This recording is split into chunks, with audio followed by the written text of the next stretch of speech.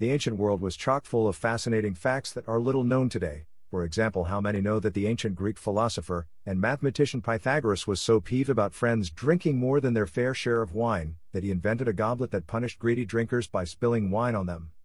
Or that the ancient Romans cleaned their mouths with pee? Or that whoopee cushions existed in ancient Rome? Following are 20 things about those and other fascinating but lesser known facts from the ancient world. Ancient fun from an unexpected source. Fun is not what comes to mind when most people think of Pythagoras, the ancient Greek philosopher whose Pythagorean theorem has tormented school children for generations untold. To be sure, he had some funny beliefs, such as loathing beans because he thought that they contained the souls of the dead, or that people lost a part of their soul whenever they farted. Thing though is that Pythagoras did not think those beliefs were funny, he was dead serious about them, literally dead serious. When fleeing from pursuers out to kill him, his flight path ended at a field of beans. Rather than cut through the field and come in contact with the detested beans, he turned around to face his killers, who promptly did him in. However, as seen below, Pythagoras did have a fun side, some of which was manifested in his invention of a prank cup that spilled wine on drinkers. Detesting wine hogs. One fun activity that Pythagoras enjoyed was drinking wine. For that matter, so did most ancient Greeks. However, Pythagoras had a pet peeve when it came to drinking. He did not like wine hogs. Specifically, he did not like it when greedy friends filled their cups to the brim and took more than their fair share of the wine. He decided to do something about that, and invented a special cup that came to be named after him. Superficially, the Pythagorean cup looks like a traditional ancient Greek goblet. Inside, however, it contains a column sticking up the middle. One can drink from it like from any other goblet, provided one does not try to fill it to the maximum. Pythagoras designed the cup so that if an unsuspecting drinking companion became a wine hog and tried to fill it, it would instead drain all the wine and spill it out the bottom, presumably getting wine spilled all over him, and the hassle of figuring out how to remove wine stains would teach the greedy friend a lesson about the moderation. The trick behind an ancient drinking prank. The Pythagorean cup uses the basic principle of the siphon, same as that used to drain gas out of a car's tank with a hose. The column inside the cup has a small hole at the bottom. The hole leads to an inverted U-shaped pathway inside the column. The pathway leads up from the hole at the bottom of the cup's interior to the top of the column, then loops back down to another hole at the base of the cup. When wine is poured into the cup, the column inside fills to the same level as that of the wine in the cup. So long as the cup's wine level does not reach the top of the U, the Pythagorean cup functions like any other cup. However, if the wine level tops the column, and thus the U-bend within it, the cup's special effect takes over. Soon as wine tops the U-bend and spills into the part of the column headed towards the hole at the base of the cup becomes a siphon, and begins to drain. Once the siphon effect begins, it does not stop draining wine until the cup is empty. Pee as a mouthwash. The ancient Roman poet Catullus once directed an insult at a man named Ignatius, whose smile the poet seems to have disliked. It reveals something startling about Romans' day-to-day lives. They cleaned their mouths with pee. As the poet put it in his Put Down, "There's nothing more foolish than foolishly smiling. Now you're Spanish in the country of Spain. What each man pisses, he's used to brushing his teeth and red gums with every morning, so the fact that your teeth are so polished just shows you're more full of piss." The insult regarding an abnormal practice was that of Ignatius smiling too much, which was bad because smiles were presumably worthless. The diss was not about the cleaning one's mouth with pee bit. That part was perfectly normal in ancient Rome. Ancient Romans routinely used urine in dental hygiene.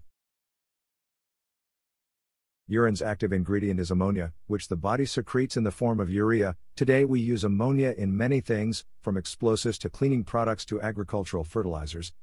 Not only will ammonia remove stubborn stains from your bathtub and oven, it will also leave your dishes and glasses twinkling. In the modern era, we usually extract ammonia with chemical process that do not rely on pee. The ancient Romans did not have access to modern science, but they still understood the benefits of ammonia. So they got it from the most readily available source back then, piss. Piss pots were big in ancient Rome. In addition to cleaning their mouths, ancient Romans put pee to a variety of other uses. The laundry trade, for example, relied heavily on stale urine. In giant public laundries known as pholonica, dirty clothes were placed in vats, where they were soaked in stale urine. Then workers, usually slaves, would stomp on them until the stains came out. Other industries, such as hide tanning and agriculture, used not only urine, but urine mixed with feces. Urine was so important in ancient Romans' daily lives and their economy, that collecting pee was a big business. As a result, public chamber pots, or big vats where anybody could stop and take a piss, were commonplace. Prescribing pee for anus infections. In addition to dental hygiene, industrial and commercial uses, the ancient Romans also used pee for medicinal purposes. Pliny the Elder, for example, praised stale urine as being highly effective in treating diaper rashes. He also wrote that fresh urine was good for treating sores, burns, infections of the anus, chaps, and scorpion stings. To modern sensibilities, such remedies might come across as gross and disgusting. However, considering urine's sterile properties, or more precisely the sterile properties of the ammonia contained in urine, such medicinal applications might have actually had something going for them. Big P was big biz in ancient Rome. Pee collection and resale was a big and thriving business in ancient Rome, and as happens with any thriving business that generates revenue, the pee industry did not escape the attention of the government's tax collectors in that the ancient world was not much different from the modern one. Ancient Roman tradesmen specializing in collecting pee were granted special licenses for the privilege, and were taxed accordingly. That was when the government did not tax the pissers directly. One of Emperor Vespasian's revenue-raising schemes involved a tax on public urinals, which was widely ridiculed. When his son argued that collecting revenue from bodily excreta was beneath imperial dignity, Vespasian held a coin beneath his nose and asked whether he could smell any urine. He concluded the lesson by remarking, "Money does not smell," a phrase that became a Latin proverb. The ancient Greeks' favorite sword. The ancient Greek xiphos sword was in use since the Bronze Age, and was mentioned by Homer, a pointed and double-edged short sword, typically with a 2-foot-long leaf-shaped blade. The xiphos was used for both cutting and thrusting. Designed for single-handed use, it was favored by Greek hoplites, and was carried by them as standard equipment when they marched off to war. The xiphos leaf shape distributed the blade's weight more towards the tip, that put more mass behind the point of impact in cutting and hacking strokes.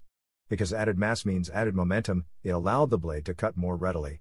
Additionally, the leaf shape gave the blade a curve on both sides, and such curves were useful in push and draw cuts at close quarters. Ancient Spartans kept their swords short to draw their men closer to the enemy. Schwoi were initially made of bronze. That made their leaf-shaped blades easy to create because bronze, unlike iron and steel, is cast rather than forged. Thus, getting the leaf shape for a bronze sword was simply a matter of pouring molten bronze into a leaf-shaped mold. By the 7th and 6th centuries BC, the ancient world had undergone significant advances in metallurgy, and iron supplanted bronze in making schwoi. Schwoi were usually carried in a baldric and hung under the user's left arm.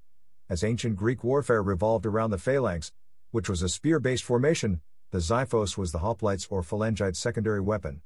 It was employed in close combat for situations in which the spear was ineffective or not ideal. The ancient Spartans were noted for their use of the xiphos, and Spartan schwoi blades were particularly short, measuring only a foot in length. As the Spartans liked to tell anybody who asked, the short blades were intended to instill aggression in Spartan warriors, by forcing them to draw that much closer to their enemies. The fearsome ancient Celts. In the centuries before Julius Caesar's conquest of Gaul and its subsequent pacification and Romanization, region was dominated by Celtic peoples. The ancient Celts controlled not only Gaul, but also most of Europe north of the Po and Danube River valleys. They had a fearsome reputation that terrified many. The Romans in particular saw the barbarian Celts, whom they referred to as Gauls, as their greatest national threat. For centuries, Roman mothers quieted down their fussy tots by warning them that the Gauls might hear them. The Romans had good reason for alarm. Throughout much of Rome's early history, Celtic Gaulish tribes dominated Italy north of the Po River and along the much of Italy's Adriatic coast. That was not particularly far as the crow flies, or as the barbarian marches. The dangers of that nearness was driven home in 387 BC, when Gaulish tribesmen, led by a chieftain named Brennus, defeated a Roman army, then marched on to capture and sack Rome. It was a feat that no foreigners would repeat for another 8 centuries. turning ferocity into profit. The ancient world's Celtic warriors were famous for the quality of their weapons, their courage and ferocity in battle, their frightful battle cries, and their terrifying, butt-naked, headlong charges. That intimidating reputation made them highly sought after as mercenaries. Starting in the 4th century BC and especially after the fragmentation of Alexander the Great's empire into feuding Hellenistic states, Celtic mercenaries became all the rage from Sicily to Asia Minor. In addition to fighting for the various Greek kingdoms, Celts also fought for Carthage, and formed a significant part of Hannibal's army when he invaded Italy in the Second Punic War, 218 to 201 BC. The Celtic mercenaries. Celtic mercenaries were also a bulwark of ancient Egypt's Ptolemaic dynasty in the 3rd century BC, and were included in the Egyptian army's order of battle. For example, King Ptolemy II Philadelphus hired 4,000 Celtic mercenaries, recruited from the Balkans with help from the Antigonids of Macedon. They played a decisive role in beating back a challenge from a half-brother who made a bid Ptolemy's throne. However, the Celt mercenaries then made a bid of their own to dethrone Ptolemy and seize Egypt for themselves. After crushing their rebellion, Ptolemy dumped them into a small island in the Nile, to die of starvation. Notwithstanding, the Ptolemies continued to hire Celts mercenaries. Their lack of local roots made them particularly useful in putting down uprisings by native Egyptians. They remained in Ptolemaic service until the end, and the dynasty's final ruler, Cleopatra, employed Celtic mercenaries. The ancient Romans' favorite weapon. The Roman legionaries' chief weapon, the gladius sword, was copied from the ancient Celtiberians of Hispania. The Romans first came in contact with the Celtiberians during the early stages of their conquest of Hispania, beginning in the 3rd century BC, and were impressed by the native sword. The gladius hispaniensis became the Romans' primary weapon for the next 5 centuries. The gladius was thus the weapon that gained the Romans their empire, won their greatest victories, pushed their boundaries to their furthest extent, and brought ancient Rome to the zenith of its power. There was various versions of the gladius, but all gladii shared some common characteristics. They were double-edged straight steel swords, with a blade measuring around 2 feet in length, tapering into a V-shaped tip. The gladius was used mainly as a close-quarter combat thrusting weapon, although it could be used to cut and slash as well. The handle was usually ridged for the user's fingers or knobbed for a solid grip. A significant feature distinguishing the gladius, as well as its descendants into the early and intermediate Middle Ages, was the absence of a crossguard, the sword with which ancient Rome won an empire. The gladius was typically carried in a scabbard affixed to a belt on the Roman legionary's right hip. In combat, the legionary, with his torso armored and his head protected by a helmet, carried a long shield. The shield was initially oval, but later became rectangular and curved. It covered most of his body from his shins to his chin. In his right hand, he held his gladius in an underhanded grip, its tip projecting from the right side of his shield at waist level. The legionary strove to stab his gladius into his foe's abdomen or chest, above the upper rim of his shield into the enemy's face or neck, or if the opportunity presented itself, slashing at the opponent's knees or legs, or hamstringing him with a drawing cut. The gladius' relatively short blade was great in close quarters. It allowed the legionary to step inside his enemy's guard and thrust at speed in any direction from which his foe was vulnerable. That would have been awkward with a longer sword, which would have required more space between the parties for optimal thrusting. The first whoopee cushion. Roman Emperor Heliogabalus was declared ruler of the empire when he was barely 14. Unsurprisingly, handing that kind of power to a teenager did not turn out well. While not as cruel as some of ancient Rome's more monstrous rulers, he was no gratuitously cruel Caligula or Commodus. Heliogabalus did display the occasional mean streak. That streak often showed in his practical jokes, which, considering that he was emperor with none above him, always meant punching down. At the milder end of the teenage emperor's pranking was his propensity for seating some of his more pompous dinner guests on the ancient Roman version of whoopee cushions that emitted farting noises when they parked their posterior. The crueler end of the spectrum, as seen below, was putting people in fear of their lives. Imperial-level pranking. Embarrassing people by seating them on whoopee cushions is a relatively harmless practical joke, redolent of innocent fun. Not so Heliogabalus' habit of pranking people by putting them in mortal fear of life and limb. One of his favorite pranks began with the teenaged emperor getting his dinner guests so drunk that they had to crash and sleep it off in the palace. Once the inebriated guests passed out, Heliogabalus had his servants sneak tamed lions, leopards, bears or a mix thereof, into their bedroom. Come the morning, the emperor would bust a gut laughing at his hungover guests' reaction to waking up in the midst of a menagerie of man-eating predators. Between that and other behavior his subjects viewed as deviant, Romans heaved a sigh of relief when Heliogabalus was violently overthrown at age 18. He was beheaded, his corpse was tossed into a river, and his memory was damned by a senatorial edict. The scary Scythians. Ancient Scythia's king Idanthyarsus ruled a nomadic Iranian-speaking tribal confederacy in the 6th century BC that inhabited the steppe between the Carpathians and central China. His territory lay astride an overland trade network that connected the Greeks, Chinese, Persians, and Indians. Milking that network's resources, the Scythians created the first of the steppe empires that terrified the neighboring settled lands for millennia. Starting in the 7th century BC, the Scythians began raiding into the Middle East.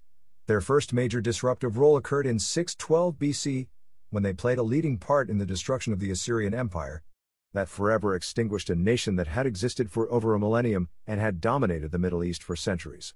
The region was eventually taken over by the Persians, and in 513 BC Darius I of Persia sought to end Scythian raids on his empire by conquering them. It did not turn out well. An ancient merry chase across the steppe. After assembling a huge army to settle the Scythians' once and for all, Persia's king Darius I launched an invasion along the western Black Sea coast, and into today's southern Ukraine and Russia. It was one of the ancient world's greatest attempts to subdue troublesome steppe nomads. It failed when the Scythians adopted the simple expedient of retreating into the vastness of the steppe, taking their families and herds with them. Avoiding the decisive pitched battle Darius sought, the Scythians' king Idanthyarsus ordered his men to adopt scorched earth tactics in the face of the advancing invaders, and had them lay the countryside to waste. The Scythians' men blocked wells and destroyed pastures, while wearing down the Persian king's forces with skirmishes and hit-and-run attacks. Go weep. Frustrated by the Scythians' tactics, Darius challenged Idanthyarsus to stop fleeing and either fight, or admit his weakness and submit, recognizing the Persians as his lords. The Scythians' response, as recorded by Herodotus, highlights the difficulty in forcing turbulent nomads to fight if they did not want to. As he put it in one of the ancient world's cheekiest responses, "This is my way, O Persian. I have never fled in fear from any man, and I do not flee from you now. We have neither cities nor cultivated land for which we might be willing to fight with you, fearing that they might be taken or ravaged. As for lords, I recognize only my ancestors Zeus and Hestia. As to you calling yourself my lord, I tell thee to go weep." Darius had to give up and turn back, his invasion amounting to little more than an expensive and fruitless demonstration. Scythians were still raiding the Persian Empire centuries later, until its destruction by Alexander the Great, and continued to raid the former Persian lands for centuries beyond that.